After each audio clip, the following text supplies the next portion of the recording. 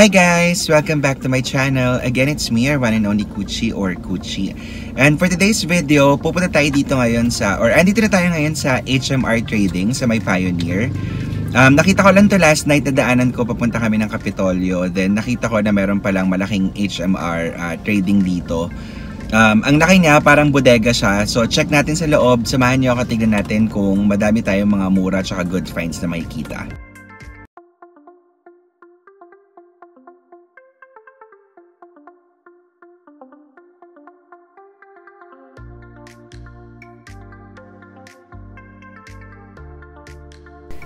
So guys, ito pagpasok pa lang, ang dami ng mga sale. May mga, yan ashtray, 25 pesos yung mga ashtray. Tapos ito mga takip para sa ulam. Yan, 5.99 siya isa. Silver.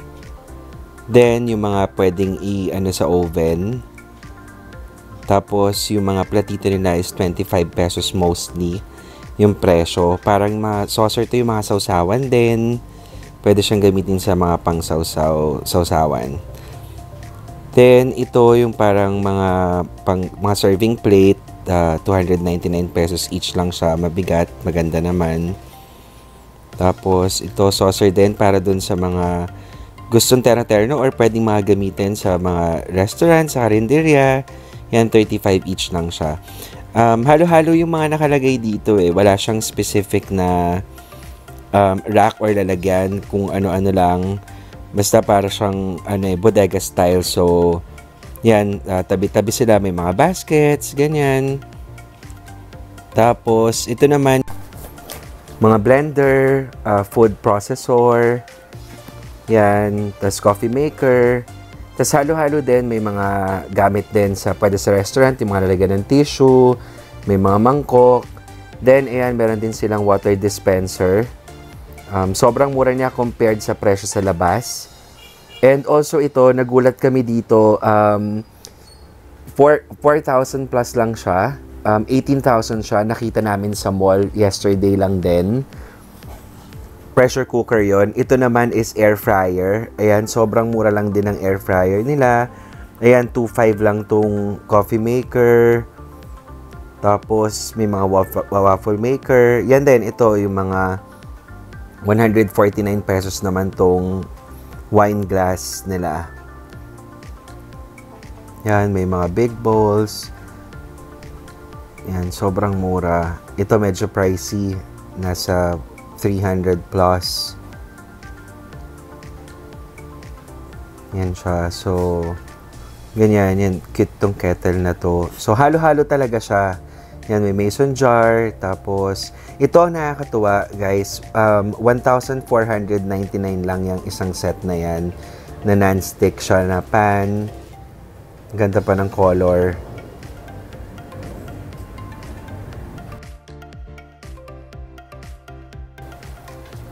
Yan, andito naman tayo ngayon sa part ng washing machines.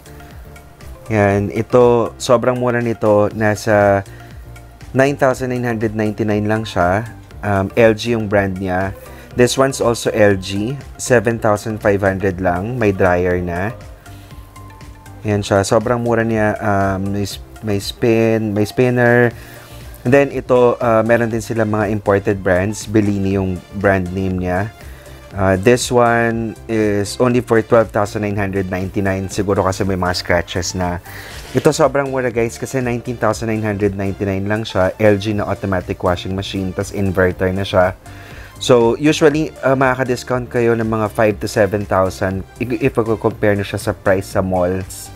Ito 23,999. Ito ganun din, automatic LG siya. Price niya is 34,999 din. Usually, nasa 38 to yung ganitong mga malalaking klase na automatic washing machines. Ayan. So, ang laki talaga ng masasave.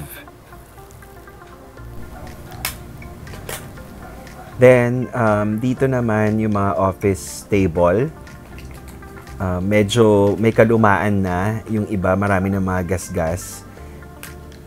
And yung some of them may mga stocks pa daw, pero karamihan ito na rin yon. Kung ano yung nakalabas. Yan, may mga gamit sa office. Tapos may mga pedestal din.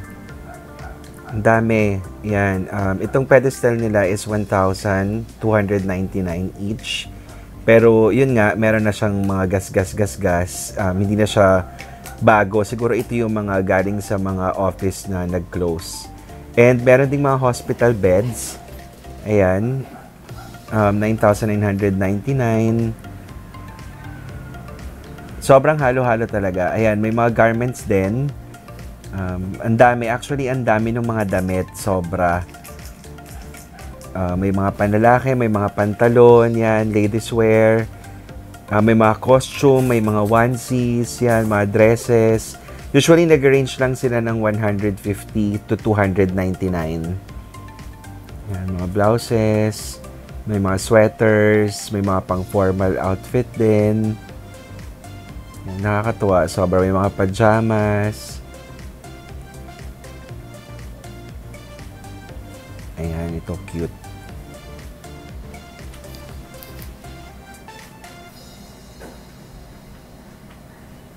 Grabe, ang dami dito. Sobrang daming pagpipilian. Ayan, meron din mga parang pang costume. Yan, tsaka maayos pa yung itsura niya. Ito naman, menswear. Yan, mga sweatshirt din. Ganon, may mga long sleeves. Polo yan, jogging pants, polo shirt. Meron din for kids. Ayan, cute to.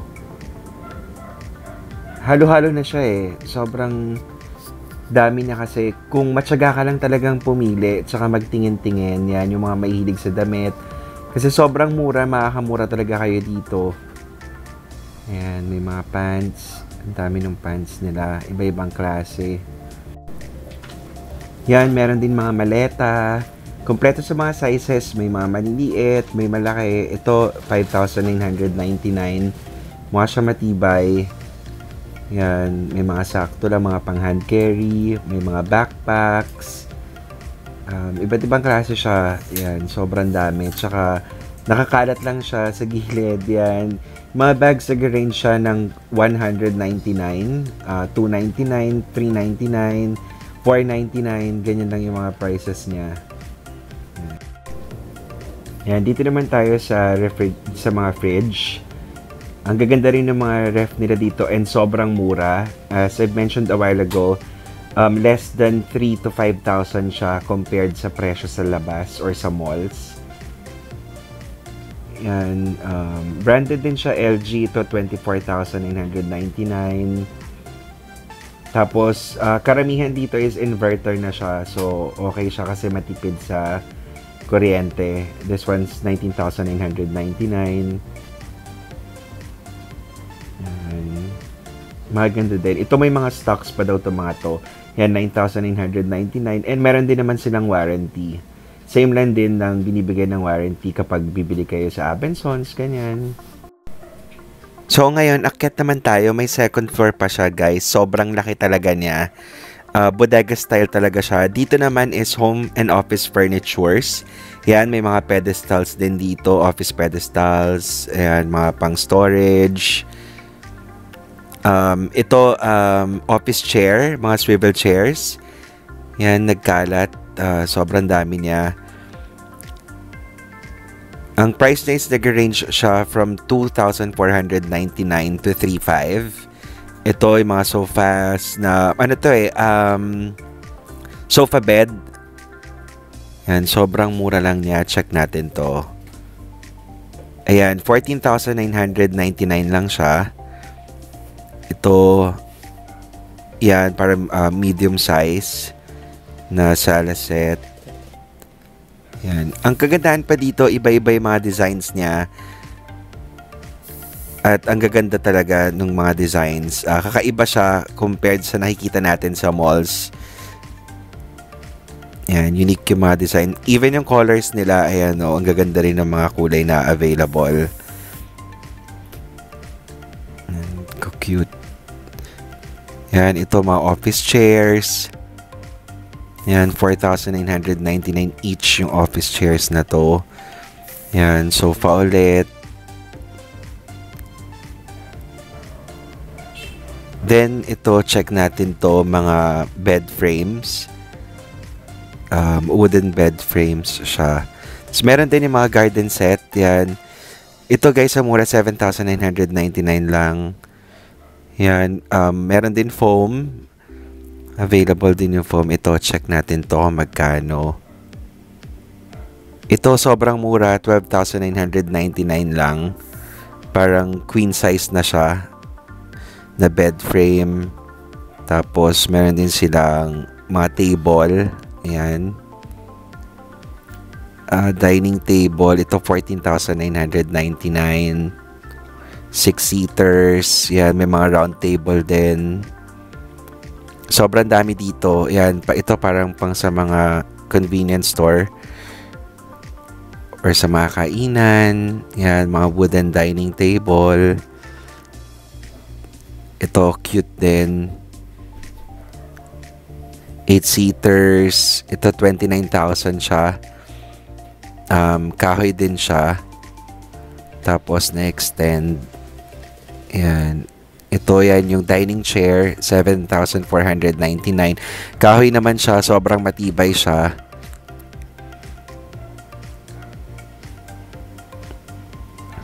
Ito, 29,999. Yung table. Yan, meron din mga round table, na mga small lang. Ito, 14,999.